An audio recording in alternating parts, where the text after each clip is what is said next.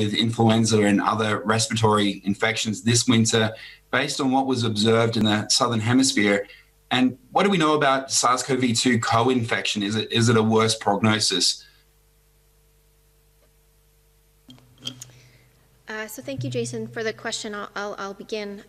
So it's a good question that you have about the circulation of influenza virus in the Southern Hemisphere and what we may expect from the Northern Hemisphere. So as I'm sure you know, we have what is called the Global Influenza Surveillance and Response System, which is GISRIS, which is a system that's been in place for more than 70 years, which utilizes laboratories and respiratory disease surveillance systems across the globe to collect samples from people who have influenza-like illness or severe acute respiratory illness to test for viruses like flu. That system was used for COVID-19, which is really quite incredible, which really facilitated the world to be able to quickly test for COVID-19. What we know is that countries are using the GISRIS system right now for influenza and for COVID-19. And there are many countries that are continuing to test for influenza. In the last 2-week period, where we have the reporting period from July 20th to the 2nd of August, almost 300,000 specimens for influenza were tested, and only 37 were positive for influenza. This comes across a large number of countries that are looking for influenza, and so it seems like flu circulation is low.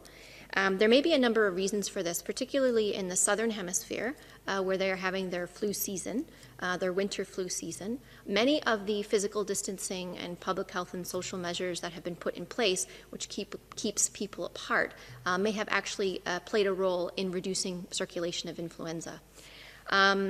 I think we need to be careful about making an assessment of what may happen in the Northern Hemisphere for a number of reasons. First of all, we need to continue to test for influenza all across the globe.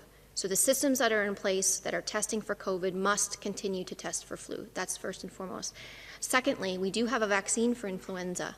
And so it's important that people get vaccinated against influenza when that vaccine becomes available. That's really important, because it will be quite difficult if somebody is infected with either COVID or flu and they have a flu-like illness or cold-like symptoms. We won't be able to distinguish immediately between whether somebody has flu or whether somebody has COVID. We will need testing to be able to do that. So it could complicate the clinical picture. But there are tools that are in place for influenza, and so it is really, really important that when the vaccine becomes available for flu, that people do take that vaccine. Please go ahead, Dr. Aylward.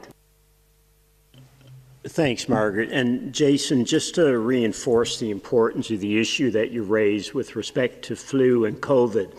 Last year, as Maria mentioned, the COVID hit the Northern Hemisphere in most places as we were coming out of the flu season. And this is extremely important because as you look at the massive expansion that had to happen in critical care capacities in the Northern Hemisphere in particular, in a lot of the countries and areas that we were working with, when you asked a hospital, how did you expand from 30 beds to 45 or 30 to 50 or whatever, the answer often was because we had that additional surge capacity for flu. So a lot of the surge capacity that we relied on to be able to manage the critically sick patients last year certainly initially came from that surge capacity.